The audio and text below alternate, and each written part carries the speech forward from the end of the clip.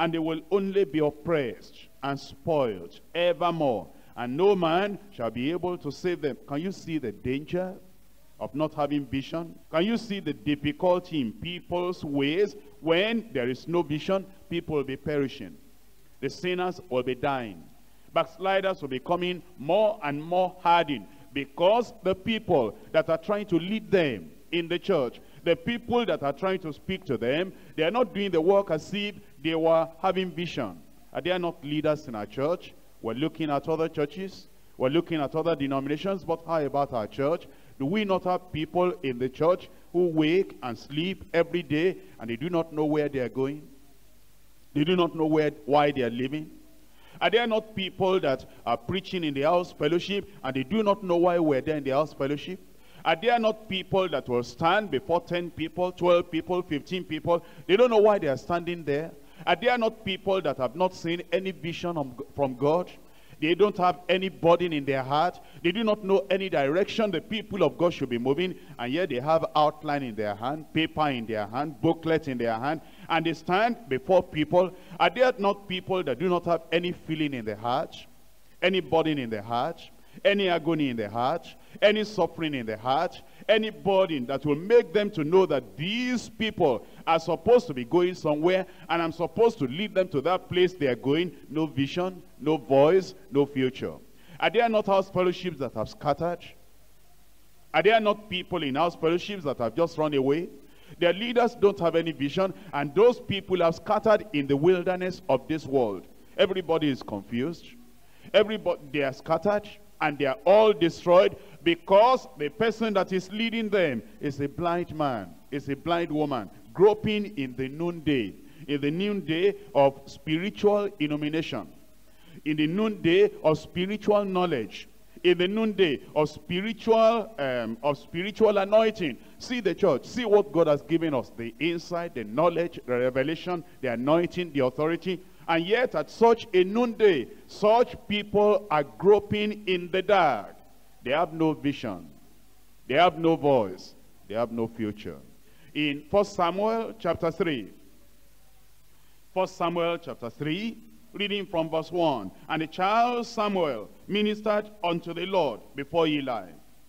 And the word of the Lord was precious in those days. There was no open vision. Can you imagine a church that started out with real power, the greatness of God was known in their midst, and now a time came when there was nobody in the whole land that had any vision, any insight, any knowledge, any revelation, any direct communication with the Lord Almighty. Do you remember how the children of Israel came out of the land of Egypt? Moses had a vision. Without that vision, Israel would have remained in Egypt forever. Before you can bring a group of people, or a tribe, or a family, before you can bring any section of the society out of Egypt and get them to the land of Canaan, the person responsible for bringing them will have to have a vision. You have not seen the vision of the burning bush that is not consumed. You have not heard the voice of the Almighty God. He has not told you to leave all the mundane things you are doing and march ahead and do something that is eternally significant. You have no vision, you have no voice. You have no voice, you have no future. You have not seen the burning bush. You have not seen that in the midst of the affliction of the people of God, these are the people of God that will manifest power in Egypt. The afflicted people will become the overcoming people. You have not seen that vision. You don't have a vision. You don't have a voice. You don't have any future. You have not seen the vision of the burning bush. And the Lord has not called you by name, saying, drop everything you are doing. I've raised you up. I've seen the affliction of my people Israel. Go into Egypt and bring them out. You have not heard the voice of God. You have not seen any vision. You have not seen what God wants to do in this hour, in your community, in this city, in this state, in this nation. If you have no vision, you have no voice. If you have no voice, you have no future. But you see, these were people. It was on the basis of the vision of Moses they came out. And as they came out, God started revealing himself more and more to them. They saw the vision of the Almighty. They saw how the thunder came on Mount Sinai. They heard the trumpet sound. They saw a lot of things, and they knew that this God, he is the God in heaven. But now, there was no open vision in the land. Eli was there. They had leaders there. But then the leaders had no vision. And if it is not that God raised up a person like Samuel, that nation will have no future. Are you like Eli or like Samuel? Look at it in verse 2. And it came to pass at that time that Eli was laid down in his place, and his eyes began to wax dim, that he could not see. Not only that there was no spiritual vision, there was no physical vision. The man's eye was going dim. Can you imagine? If somebody is blind physically and blind spiritually, what hope do we have in the nation then? What hope do we have in the church then? People that are ignorant of secular knowledge and ignorant of spiritual knowledge. Ignorant in every area. And if you are ignorant like that, how will you be able to lead the people of God out of the wilderness? It says in verse 3, ere the lamp of God went out in the temple of the Lord, where the ark of God was, and Samuel lay down to sleep. Can you imagine people sleeping near the ark of the Lord, the presence of the Lord, and yet no vision? Can you imagine people getting near or sleeping near the lamp of God in the temple, and yet no vision? And the Lord said, call Samuel. And he answered, here am I. And he ran unto Eli and said, here am I, for thou callest me. And he said, I called not. Lie down again. And he went and lay down. The point here is this. If you are under Eli that has no vision, any voice of God you hear, he will tell you, go and lie down. There's nothing to it. Isn't that what we see today? Many Elis in many denominations.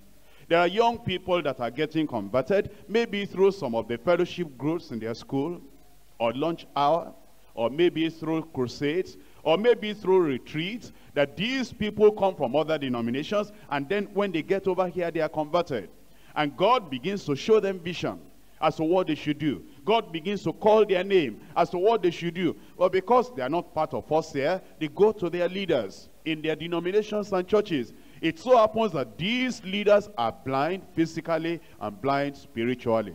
They do not have any knowledge of the Bible, neither do they have any revelation of the spiritual things. And when these young people will go to them and say, the Lord is calling me, the Lord is giving me assignment, the Lord wants me to bring a revival in this church, the Lord wants us in this church to be talking about being born again and being saved and giving our lives to the Lord wants us to evangelize in this church, the Eli in the denomination will say, go and lie down, go and sleep, go and rest.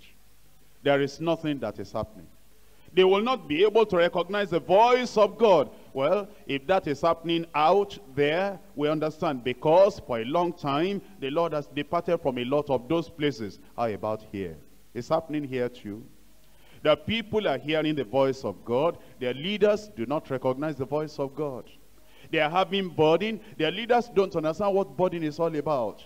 They are having vision of the Lord. Their leaders don't know what vision is all about. And some of the people that are rising up like Samuel and saying, I believe God wants me to do this. I believe God wants me to evangelize. I believe God wants me to go into the villages. I believe God wants me to reach out at the lunch hour time. I believe God wants me to reach out in the hospital. I believe God wants me to reach out in the prisons. They say, go and lie down.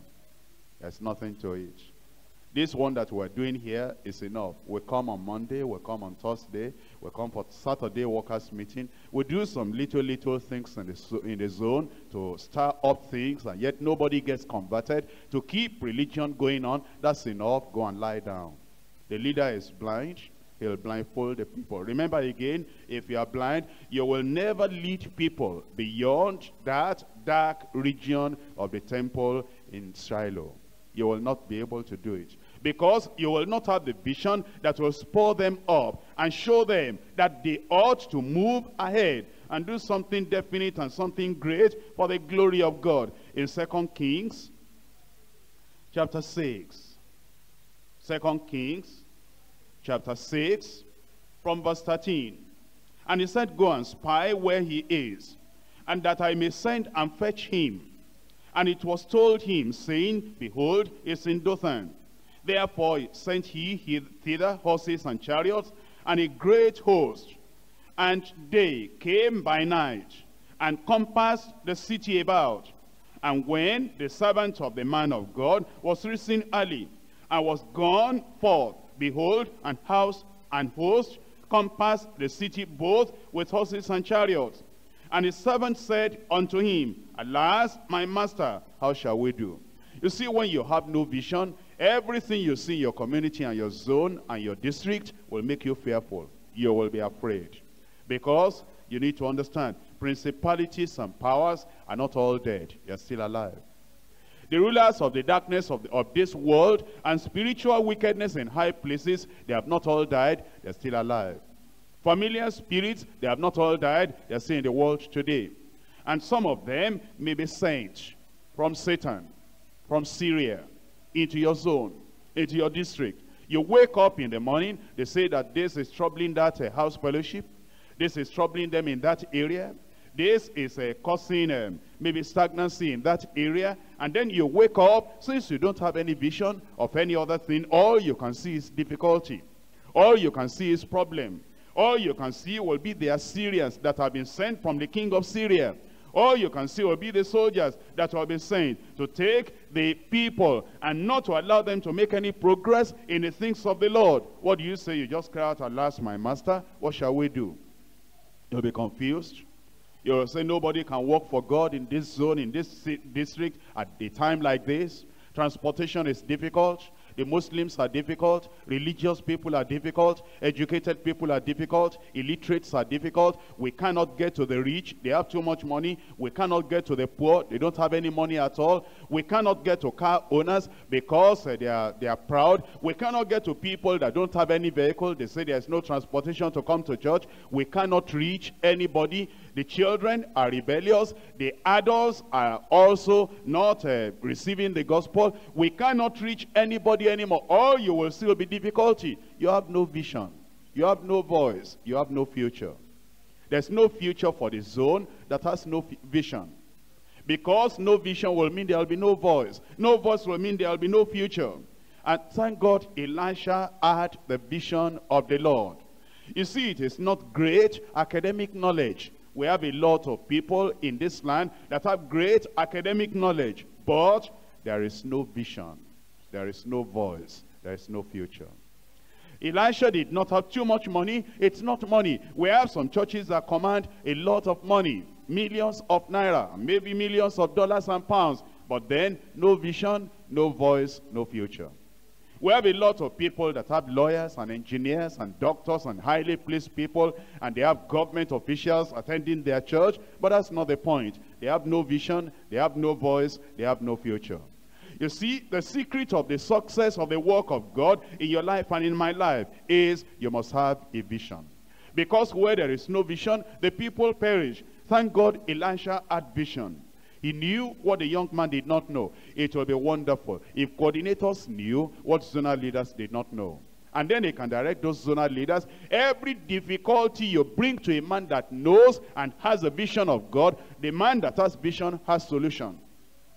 But you see, when you bring problem to a coordinator and you say, this is a problem we have, this problem we have in this zone, this is what we have, we don't know what we're going to do about this transportation, we don't know what we're going to do about these young people with familiar spirit, we don't know what we're going to do about these people that are backsliding, we don't know what we're going to do about these people that are just immoral, we don't know what we're going to do about reaching out to these offices, we don't know what we're going to do about reaching out to these secondary schools, we don't know what we're going to do about our women fellowship, we don't know what we're going to do about hospitals in our community. We don't know what we're going to do about villages in the suburb. We don't know what we're going to do about insane people. We don't know what we're going to do about the beggars that roam our streets in our district. Well, if he doesn't have a vision, he has no solution. He says, he throws up his hand and says, well, I don't know you. Let us just be praying. I don't know what we're going to do. I don't know where we're going to go. I don't know how we're going to solve this problem. I don't know how we're going to be able to make the church grow in a difficult time like this. Transportation, what can I do? About reaching out to prison, what can I do? About reaching out to hospital, what can I do? About reaching out to the invalids, what can I do? about our members that are getting sick and their sickness is chronic. What can I do? A man that has no vision has no voice. And a man that has no voice has no future. But you know, Elisha had a vision. Elisha had a voice. And Elisha had a future for the nation. And so he said in verse 16, and he answered, fear not, for they that be with us are more than they that be with them. You see that? He had a vision. He had a vision. And he had a voice. You see, when a man has a vision, he can talk. He can talk. He can talk. The people that have no vision, they have nothing to say. If they try to say anything, their voice will not give you courage. Their voice will not give you boldness. Their voice will not give you direction. Their voice will not give you insight. Their voice will not give you revelation. They'll be talking words of darkness and words of blind people. He said, fear not, for they that be with us are more than they that be with them. He himself had a vision. But there's another thing here. It's not enough to have a vision. You must be able to open people's eyes.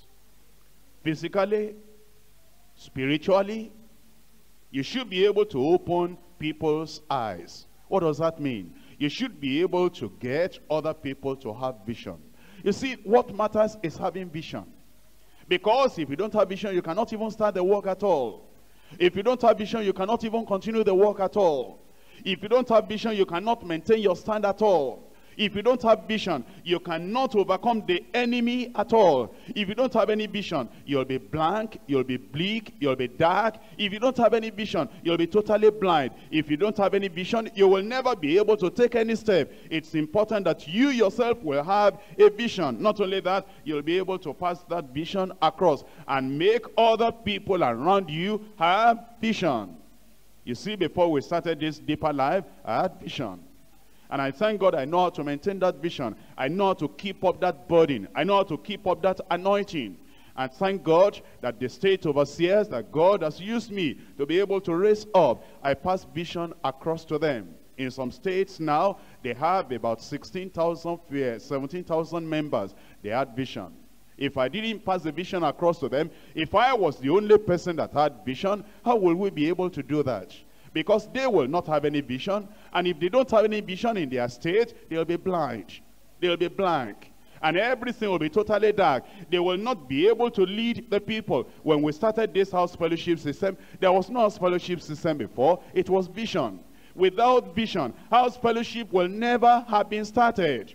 It is vision that brings about this one. You call it Miracle Revival Hour. It is vision that brought it about. You call it Great Miracle Crusade at the National Stadium. It is vision that brings it about. You call it Workers Retreat and General Retreat. It is vision that brings it about. You call it outreach into missionary places. It is vision that brings it about. And you know, when you have a vision, you should be able to make other people see. If you only have the vision and other people cannot see, what will you do? But you know, when we started our fellowship, thank God there was vision. And some of those zones, you know now, some of the places we call districts now, they were zones originally. But those original zonal leaders, they had vision. I had the vision, I passed it across. And as the vision came to them, we had zones that expanded until they became 3,000, a single zone. We had zones that started, and when they started, they were not up to 100. Eventually, they became more than 3,000. Some zones that started and they were not more than 200, when they expanded, because I had vision, I passed the vision to them, and they also had the vision. They were going with the vision. They became 5,000. You see what we call Agege district now, it was just a zone. What we call Alimosho district now, it was just a zone. What we call Festus district now, it was just a zone. What we call Ajegunle and Orile Igomo, all together now, all that together was just a zone. What we call Bagada district and Shomolu district now, all of them together was just a zone. Think about it. And yet you have these zones because the original people, they had vision.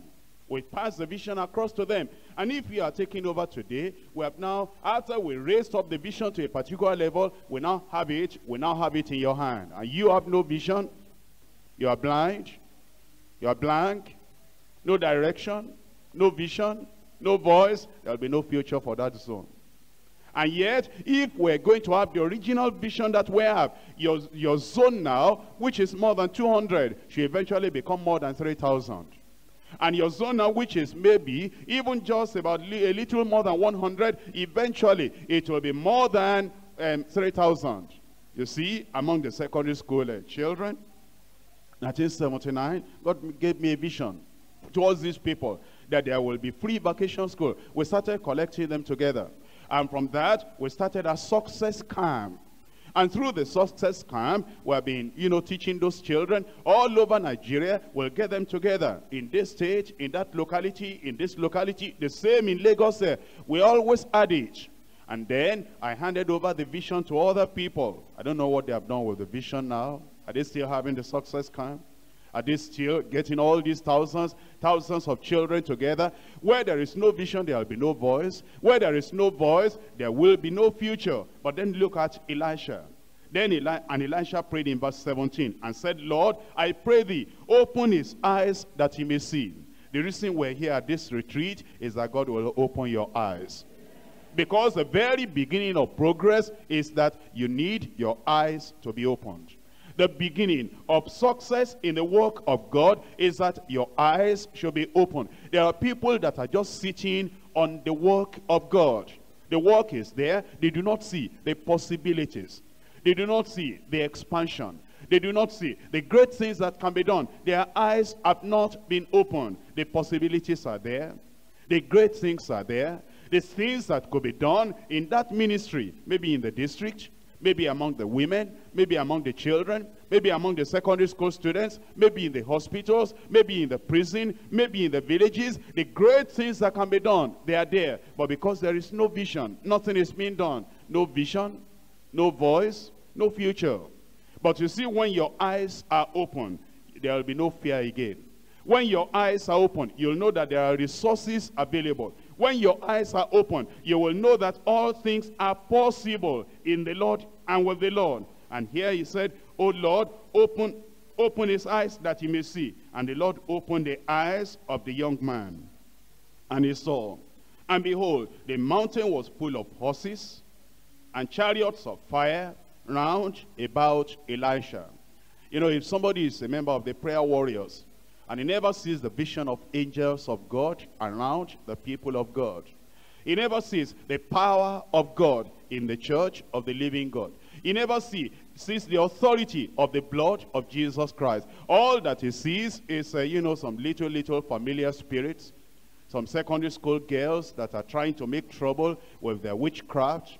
Only all that he sees is, some people that have belonged to some of these candle-burning, incense-burning religions, and they came from all these various places, and they want to torment people in the zone or in the area. All he can see is these people having the wrong kind of spirit. His eyes are never open to the angels of God that encamp around the children of God. His eyes are never open to the everlasting arm beneath every believer. His eyes are never open to the fact that the blood of Jesus will totally destroy the works of the enemy. His eyes are not open to the authority of the name of Jesus and the power of the Holy Ghost. He will never be able to do anything. That's why I said the beginning of success in whatever we're doing for the Lord is that we'll have a vision. I pray that God will open your eyes at this retreat. When God opens your eyes, there'll be no fear again. When God opens your eyes, you will see the power of God, the purpose of God, the plan of God, the victory of Christ, the message of the Spirit, the possession of the church, the inheritance of the believer. And you will see the fulfillment of the promise of God to march on for the believer. So then, what do? We need to have vision. How do we have vision? Because if you don't know how to have vision, you may just close your eyes and say, I'm waiting for vision, I'm waiting for vision, I'm waiting for vision. How do you have a vision? Number one, you sit with the people in need and you see their need. Sit with them and see their need. In Ezekiel chapter 3, Ezekiel chapter 3, verse 15, then I came to them of the captivity of Tel Aviv, that dwelt by the river Kebar, and I sat where they sat, and remained there astonished among them 7 days. And it came to pass at the end of the 7 days that the word of the Lord came unto me. Ezekiel had vision. The word of the Lord came unto him. Insight, revelation, commission came unto him. How did he have that vision? He sat where the people sat. I sat where they sat. If you never visit hospital and see how people are suffering, you'll never have vision for those in hospitals. If you never sit among those highly placed people and listen to them, listen to their heart cry, listen to their anguish, listen to all their suffering, you will never see, you'll never have any vision for them. If you never sit down among the divorcee, the people that have been divorced in this land, multitudes of them, millions of them, broken homes. If you never talk to their children, if you never talk to those women in the market, if you never talk to those women in your place of work, you do not sit where the people sit to listen to them, to see their cry, to see their anguish, to see the burden in their heart, to see their confusion, and to see all their sorrow, all their crying, and all they are talking about. You will never have any vision for them. If you never go to the prison and see those prison places, see how dirty, see how deprived they are, and see how they labor, and see what kind of food they are giving them, and see all the sufferings they are going through, you'll never have any vision for them. If you never go to behind the bar and see and peep into all the people in the cell that have not even been tried in the court. Some of them have been there for 1 year, some of them for 6 months, some of them for 3 months, and they are punished. It's even sometimes worse than the real prison itself. If you never see their cry, if you never notice about their problem, you will never see, you will never have a vision. If you never go to the villages and sit where the people sit, and see how their idols are punishing them, harassing them, and tormenting them. If you never see all the kinds of sicknesses that come upon their children, incurable diseases, nameless diseases, long-standing diseases, coming to them in the villages, you will never have any vision for them. If you never see it in the slum areas where there are a lot of mosquitoes, a lot of marshy ground, and yet people have built some shacks in all those places, and they say they are living there because there's no other place they will live. You will never have any vision for them if you never go in the midst of the people at Ajegunle and see in that thickly populated area how they are suffering, how they are wailing, how things are very difficult for them. You will never have a vision for those people if you never go around the people in those Morocco areas and see the evil spirits that are tormenting them, and see all the things that are oppressing them, and see and hear all the things they are saying among themselves, that they are dying. They don't know who will help them. If you don't sit where they sit, if you don't talk to them, if you don't understand what they are going through, you will never have any vision. But Ezekiel said, I sat where they sat. And when I sat where they sat, 7 days, just meditating, just looking, just thinking, just seeing their sorrow, just seeing their anguish.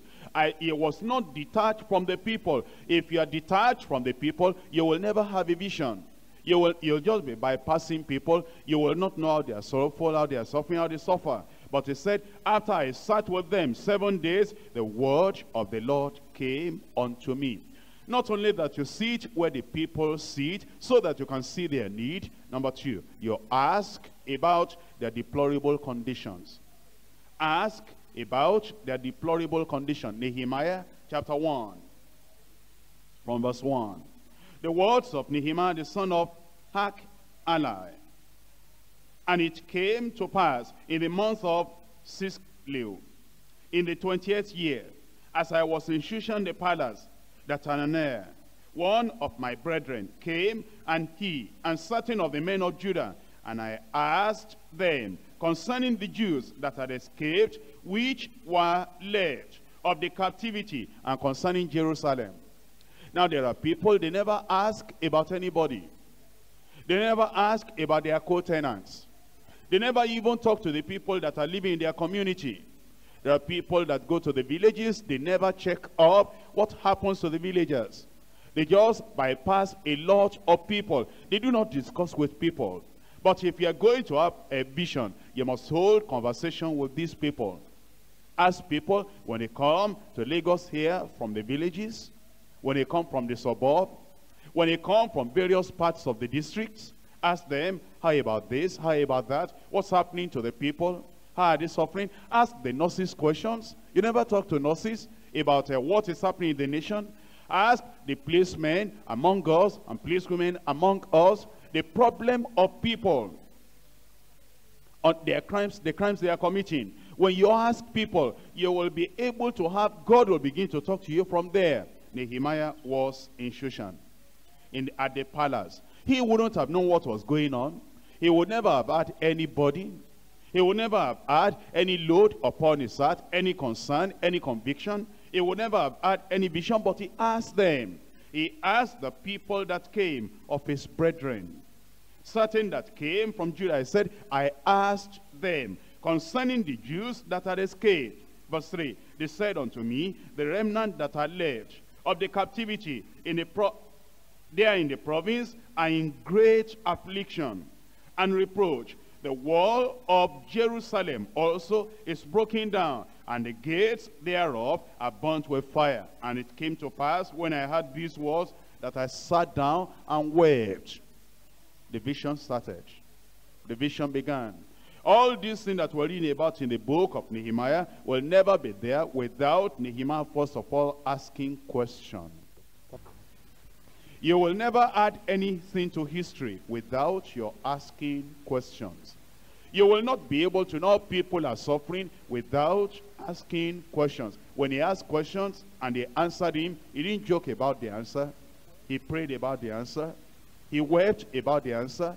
He became concerned about the answer. And then he said in verse 5, I beseech thee, O Lord God of heaven, great and terrible God, that keepeth covenant and mercy with them that love and observe his commandments.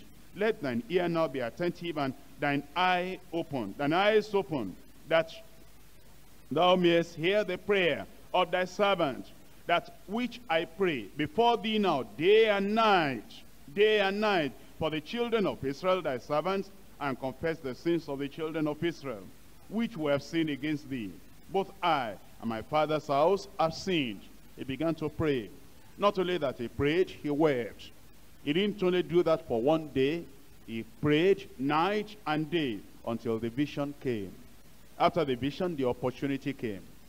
After the opportunity, then also the provision came for him to be able to do all that he needed to do. If you're all the time by yourself, thinking about your own problem, thinking about your own difficulties, thinking about your own need, you never sit with the other people to see their need. You'll never have a vision. And if you have no vision, you have no voice, you have no future. If you never ask about the deplorable conditions of other people that need help, you'll never have any vision, no voice, no future. Not only that, as you hear these things, and God begins to give you this vision, you must share the vision with other people of great burden. You share with other people of great burden. You do not just have a vision and then you do nothing about it. You discuss it. You tell other people, you know, this is the vision I'm having. This is the burden I'm having. This is the concern I'm having. These people perishing in the hospitals, can't we do something about it? All these people in the prisons, can't we do something about it? All these criminals, can't we do something about it? All these teenagers in the motor parks, can't we do something about it? We only have an evening house fellowship on Sunday, but during the day, all these people that are just roaming about, can't we do something about it? All these jobless people, can't we do something about them? Can we not show people how they can be self-employed, just like we did for free vacation school? And we're trying to teach those students how to study chemistry and mathematics and biology and English. And in the midst of that, we're giving them the gospel. There are a lot of people. In this city alone, we have millions of people that are jobless. Can you not collect them together if you are free during the morning hours? And when you collect them together, can you not show them how they can work with their hands? And while you're teaching them how they can work with their hands, then you are giving them the gospel. Can we not do something? Or for these people, for the beggars, don't the beggars have soul or spirit? If these beggars die, as many of them died just on the side of the road, what will happen unto them? Do you ever discuss with a beggar? Even if you don't have any money to give them, And why shouldn't you even have money to give them? You eat every day. Shouldn't you be able to give them something and then begin to discuss the gospel with them? The blind, the lame, the refugees, the foreigners that have been taken away, that have run away from their countries because of war. Don't they have souls? Don't they have spirit? If they die, will they not go to hell if they are not born again? Do you ever have any concern for them? Do you ever go to the hospitals? Even if you cannot reach the people that are sick in the hospital, but there are relatives that are visiting them every evening with sorrow, with concern. They cannot go to their places of work because their relatives are sick. Their children are sick. Their beloved wives are sick. And their husbands, the breadwinner, has become sick. And every evening they go to the hospital. You pass by the hospitals and dispensaries and clinics in your district. You never go in there. If you never go in there, how will you have vision? You sit where they sit. You ask them about their deplorable condition. You share with people of great like passion, great burden. Let's look at Proverbs chapter 27 and verse 17. Proverbs 27 verse 17. Iron sharpeneth iron, so a man sharpeneth the countenance of his friend. Iron sharpeneth iron. You know why some workers are discouraged and they say they are giving up the work? They never share with other people that are doing the work. They never share with other people that have great burden.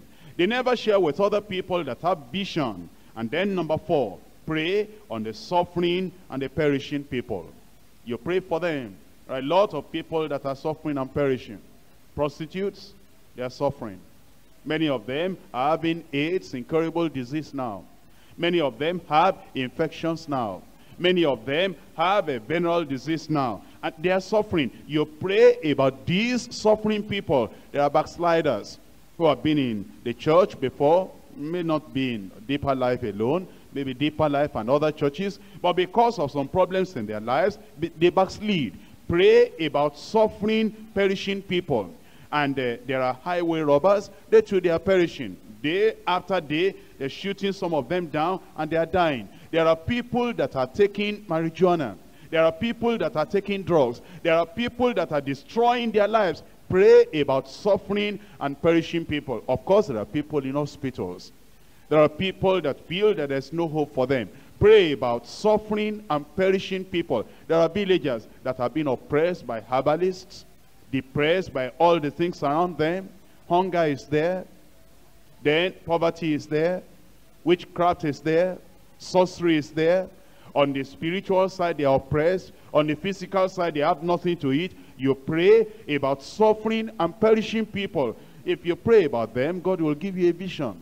God will tell you what to do. Because a praying man is a concerned man. A man that is praying not just for himself. You see, when all the time you are thinking about yourself, we come to a retreat like this, and all you have is that you write some things on paper.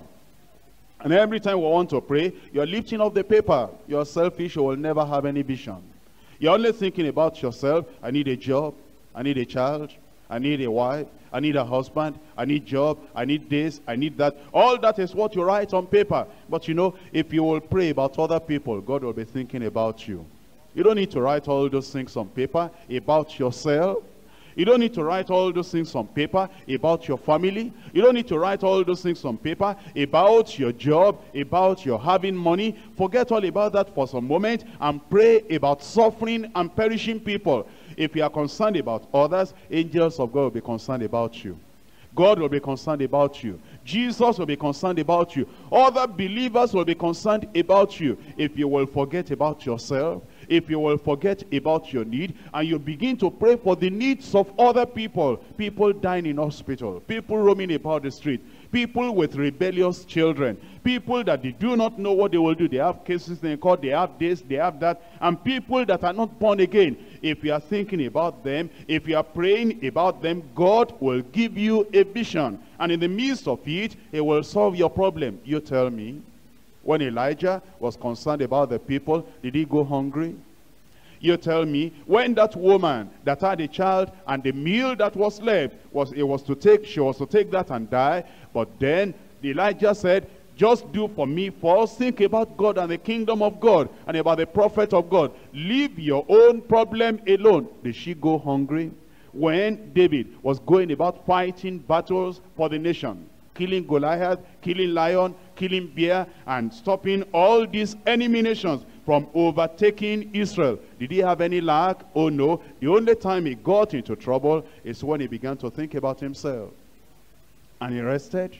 And he didn't go to the battle. And he said, Joab and others, you can go this time. I want to rest. I want to think about myself now. That's the only time he got into trouble. You see, when you think about other people, you plan about other people, and you are praying for other people, for the people that are suffering, for the people that are perishing, God will give you vision. Apart from the vision, God will meet your need. Apart from meeting your need, God will do everything that even things you cannot think about. He will do everything for you. And this retreat, I want you to begin to think about people that are perishing, people that are suffering, people that have gone astray, little children that do not know the way of the Lord. Think about people having problems, those who are suffering, and God will give you a vision. Daniel chapter 9. Daniel chapter 9 from verse 2. In the first year of his reign, I, Daniel, understood by the books the number of the years whereof the word of the Lord came to Jeremiah the prophet, that he would accomplish 70 years in the desolations of Jerusalem. And I set my face unto the Lord to seek by prayer and supplication with fasting and sackcloth and ashes. And I prayed unto the Lord my God, and made my confession, and said, O Lord, the great and dreadful God, keeping covenant and mercy to them that love him, and to them that keep his commandments, we have sinned, we have committed iniquity, and have done wickedly, and have rebelled, even by departing from thy precepts, and from thy judgments. He began to pray, and it was when he prayed that the Lord began to give him vision. Verse 20. Whilst I was speaking and praying and confessing my sin and the sin of my people Israel, and presenting my supplication before the Lord my God for the holy mountain of my God, yea, whilst I was speaking in prayer, even the man Gabriel, whom I had seen in the vision at the beginning, being caused to fly swiftly, touched me about the time of the evening oblation. While Daniel was praying for the needs of the people in captivity, they had suffered for 70 years. And he saw that according to the writing of the prophet Jeremiah, they should be delivered out of this captivity after 70 years. He began to pray. He confessed his own sin. And that may surprise you. Say, he was a prophet of God. What kind of sin was he confessing? It's not stealing.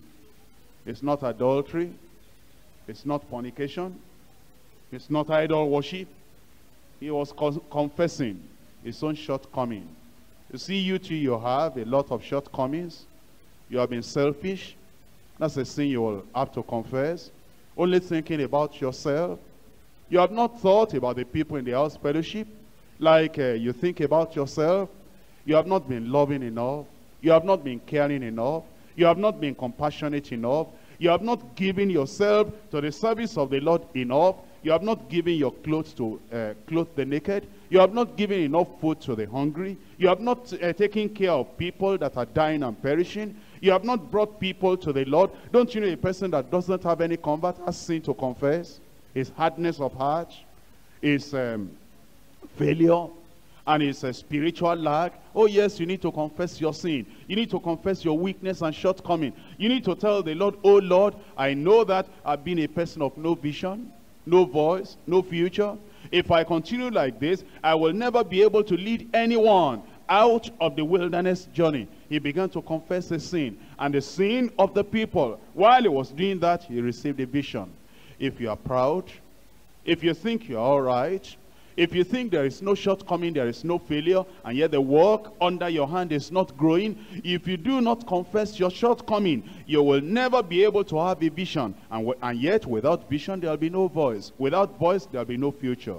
Not only that, I said, number one, see to them, see their need. Number two, ask of their deplorable condition and begin to get concerned. Number three, share with men of great burden. other people that have burden, other people that have vision, other people that have insight to the perishing, and they have interest and love and desires to see other people saved. Discuss much with them. Read books on evangelism, on passion for the lost. Read books of people that were missionaries, people that suffered a lot, people that forsook every convenience, every luxury, people that forsook every pleasure of life, and they sold their lives, committed their lives to reach out to the perishing. Share with them. Read their ideas, read their books, and read about their consecration. Number 4, I said you pray for the suffering and the perishing. Number 5, avoid people and avoid things that cause you to lose vision. Once you have got the vision, do not be an intimate friend to somebody who doesn't have any vision, who doesn't have any interest, who is not interested in evangelism, who is not interested in saving the lost, who will only be thinking, well, I have my problem, I have all the things that bug me down, I want to get to a higher institution, I want to be able to get married, I want to get into politics, I don't know why I'm not a millionaire by now. I only have one car. I've been praying for the second car I didn't have. Don't be intimate with such people. All you can do for such people is to challenge them. Don't allow them to influence you. Don't allow them to steal your vision away. Avoid people and avoid things that cause loss of vision. Because according to 1 Corinthians chapter 15 verse 33, evil communications corrupt good manners. Then number 6, write the vision down. Read the vision always. Meditate on the vision often. Write the vision down. Read the vision always. And meditate on the vision often. You're getting some vision in this workers' retreat, write them down. The Lord is opening your heart towards people in the hospital, write it down. Towards people in the prison, write it down. Towards people in the villages, write it down. Towards the poor and illiterate people, write it down. Towards the people in the slum areas with mosquitoes biting them, evil spirits oppressing them, write it down. Towards perishing women, the prostitutes in hotels, write it down. Towards people in the sports field and in the cinema houses, write it down. Towards the relatives of the people in hospitals, write it down. Towards the teenagers that are just roaming about the street, roaming about in motor parks, write it down. Towards the secondary school children and primary school children, God is giving you a vision towards them, write it down. Towards the people that are heavy laden with problems of sin and sickness and suffering, nothing to eat, nothing to wear, write it down. Towards the beggars, towards the people that are refugees in the land, write it down. Towards religious people, you know, some of these religious people, they just go to their shrine or go to their places of worship and they're only religious and they are suffering. And inside them, if you talk to them, they are asking, how will I be saved? God is giving you a vision concerning these people, whoever they are, Muslims or other religious people, write it down. Workers in your place of work. You see, during the lunch hour time, why couldn't you have a fellowship? Why couldn't you get together with some people and begin to teach them? Are you only waiting for us fellowship on Sunday evening? Monday to Friday, you have all these people that are workers in your offices, and they are roaming about, and they are suffering, and they are always getting sick leave because of the problems on their lives, in their families. God is giving you a vision towards all these workers. Write it down. As God is giving you all this vision, and you write everything down, you read the vision you have written down always. You meditate upon them often. In Habakkuk chapter 2. Habakkuk chapter 2. Verses 1 and 2. Habakkuk, very near the end of the Old Testament. Chapter 2. From verse 1. I will stand upon my watch, and set me upon the tower, and will watch to see what he will say unto me, and what I shall answer when I am reproved. This man said, I will set my watch, and I will see what the Lord will say unto me. But then, how am I going to answer when he reproves me? Am I going to respond in repentance when he reproves me? Am I going to say, oh Lord, I am sorry for my deadness. I'm sorry for my blindness. I'm sorry for my heart that never felt for the suffering. I'm sorry for my heart that never got concerned for other people. Or am I going to reply with excuse? I will see what I will answer. Whether I will answer in humility, whether I will answer with repentance, whether I will answer with commitment and consecration when he rebukes me. And then verse 2, and the Lord answered me and said, write the vision. Write the vision. Make it plain upon the tables, that he may run that readeth it. You see, the reason why some people do not continue in the ministry is that when God gave them vision many years ago, they never wrote it down. When they first became a worker and God began to speak to their hearts what he wanted them to do, he laid burden upon them, he gave them insight and revelation, what they should do for different categories of people, they never wrote it down. So when discouragement came, there was nothing to refer to. When suffering came, there was nothing to refer to. But God told Habakkuk, write the vision, write it down. Write it in simple language, make it plain. But make it so serious that anybody who reads it, whether you or another person, anybody who reads it will begin to run. Will run with the vision. Will run so that the vision will have a great impact upon him. You know why people are limping? They cannot run. You know why people are crawling and they cannot run? You know why people are walking leisurely and they cannot run? You know why people are taking it easy and they cannot run? They do not write the vision down. And they do not read the vision often. And they do not meditate upon the vision. You know why some people, they are in house fellowship and they appear zealous for a month or for 2 months. And after that, there's no vision again. After that, there's no burden again. After that, they cannot run again. You know why? They didn't write the vision down. You know why some women representatives, you know why they are not running with the vision? When they first got the vision that now our women should reach out to the women. Women that are perishing, women that are suffering. Now women in the church, we're releasing you so that you can reach out to the women. The women jumped up.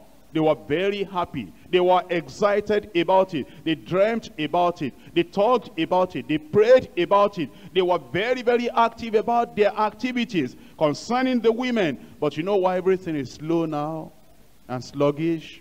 And they are not doing it, and they cannot do it, and a lot of difficulties, and you know, children are crying, husband is demanding, and trade is not working well, office is demanding on them. You know why? They did not write the vision down, but write it, make it plain, that he that readeth it may run. You know why some people in the past, they were with the school outreach, the DLSO. And when they first got started, they visited those children, they prayed with them, they fasted with them, they made sure that they would lead them to the Lord Jesus Christ. Eventually, you find out they cannot visit those children anymore, they cannot see them anymore, they do not have a vision anymore now. They did not write it down. They become interested in another thing now. I think I ought to be in the choir. I think I will be among the ushers. I think I will join the adult house fellowship. You know why? They didn't write the vision down. They didn't make it plain. And they didn't write it in such a way that when they are reading and meditating upon that vision, they'll begin to run when they read. They'll begin to cry when they read. They'll begin to pray when they read. They'll begin to get more concerned when they read. You know, when we started the house fellowship, it was wonderful. In 1983, February, we were just about 6,000. By the end of that year, we had become 10,000.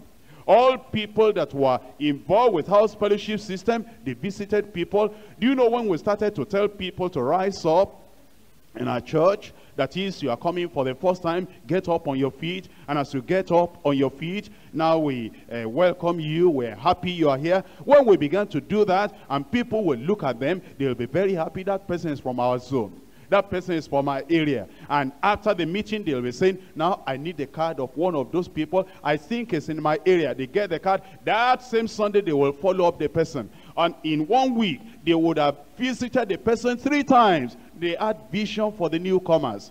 They had vision for the people that have just come. Everybody was happy that these newcomers were coming to the church. And the newcomers will say, they pestered my life, they visited me, and they came to me. Do you know when we started house fellowship? If you visited a nursing mother, you will help them wash all their clothes, you will help them sweep the ground, you will help them wash their dishes in the kitchen. Even if somebody was sick, you will sleep with them in the evening, a man to a man, a woman to a woman. And the people said, what kind of church is this? They will not leave you alone. Even when they see you smoking, after you have finished your smoking, they will say, my friend, God loves you. And the smoke will never drive them away. What kind of people are these? That's why people are rushing to the church, rushing to the church. In 1984, we started with 10,000 at the beginning of that year. By the end of that year, we became 18,000. We almost doubled in 1 year. You know why? There was vision.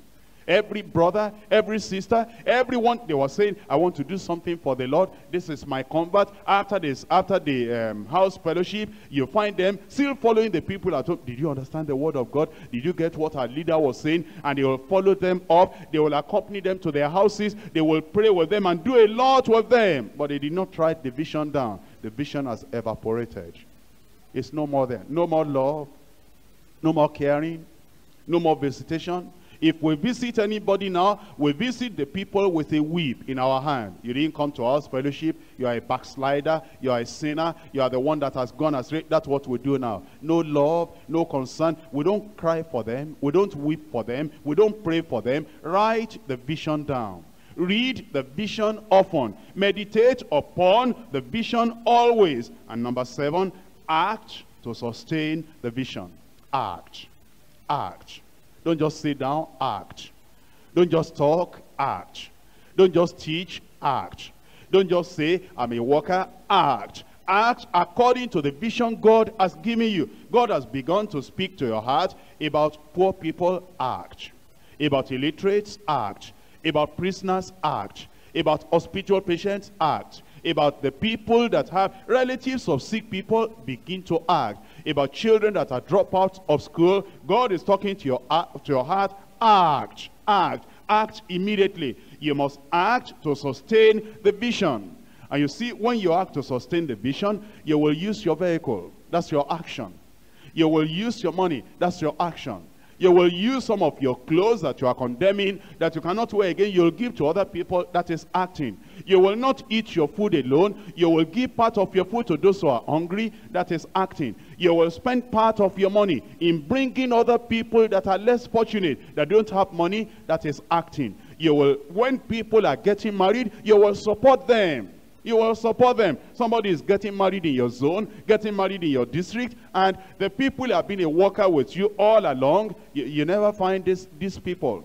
This person is getting married and is having a time of joy in her life, in his life. The action according to your vision. If you really want to help people, you will attend their wedding. You will support them. Sister, anything I can do for you? Any place I can play in the reception? What thing can I do with you? What can I go with you when you are going to pay dowry? You will act. It is that will sustain the vision. You find people that have been taken by policemen and they are locking them behind the cell. You will act. What can you do? If you're a policeman yourself, if you're an intelligent, highly placed person yourself, you will know, what can I do? You find beggars on the street. You are having vision about them. You will act. Are you working in the village? Are you working in the suburb? You will act. You will not just be sleeping every time. Look at all these, all these areas where we are. Look at, the community. Look at the people that are perishing. If God has given you a vision, you will act. Isaiah saw a vision. And when he saw that vision, and then he heard the voice of the Lord that said, who shall I send? Who shall go for us? And because he had seen the vision, he acted immediately, said, Lord, here am I. Here is my money. Here is my life. Here is my talent. Here is everything I have. Whatever I have that you want to use. Here is even my family. Here am I. The totality of who I am. What I have. What I possess. Here am I. Send me. That's the action that will sustain the vision in your life. No vision. No voice. No future. Let's rise up and talk to the Lord in prayer. Confess your sin before God. Your sin of being hardened. Your sin of not showing concern. Your sin of laziness, Your sin of indolence. Your sin of not caring for people. Your sin of not loving people. Your sin of not being tender with people. Your sin of not keeping the vision that God has given you. The sin of not acting. The sin of not sitting with the people where they are.